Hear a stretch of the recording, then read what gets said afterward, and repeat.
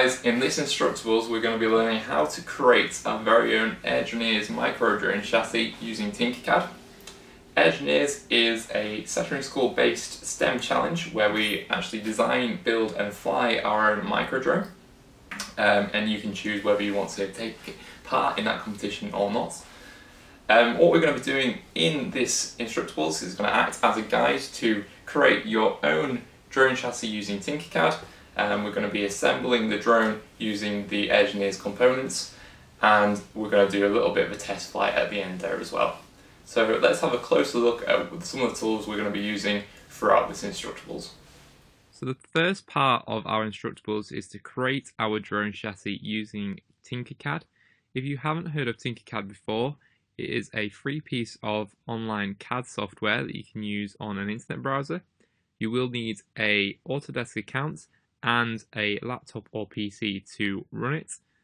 Once you have completed your drone chassis in Tinkercad, then we'll export it out as an STL ready to be 3D printed. So once you've completed the Tinkercad tutorials, you'll be able to 3D print your own drone chassis, like the example I have here. I've done mine on an FDM printer using a 0.15 layer height. Once we have got our 3D printed drone chassis, then we can start to assemble the different parts together. So what you will need and what you get in the Airgineers kit is a set of 4 propellers here. We've got 2 clockwise and 2 anti-clockwise. We've got a set of 4 propellers, motors here, and there again are 2 clockwise and 2 counterclockwise. We also have our flight controller, which is used to connect to our transmitter, and we can actually control our drone using it.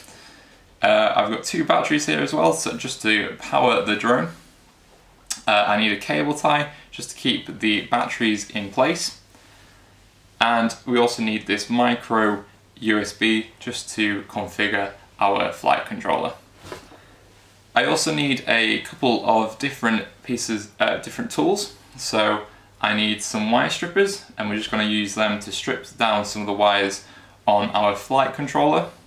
I've got some pliers here as well, and I'm just going to use them to break some of the support off my 3D printed chassis. I've got a posi head screwdriver, which I'm just going to use to put the screws in on my drone chassis and keep that flight controller in place.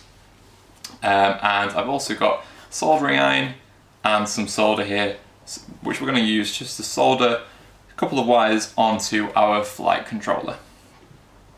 The other thing I need is my transmitter here as well, and that's basically just used to control our microdrone.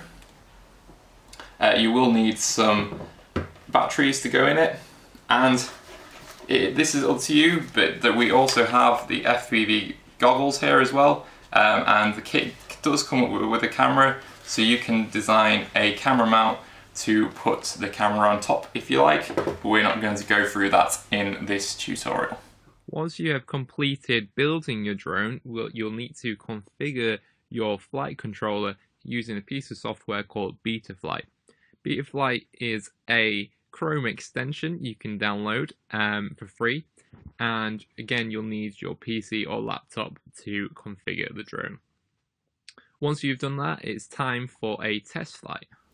So now we have a better understanding of this Instructables, let's jump into it.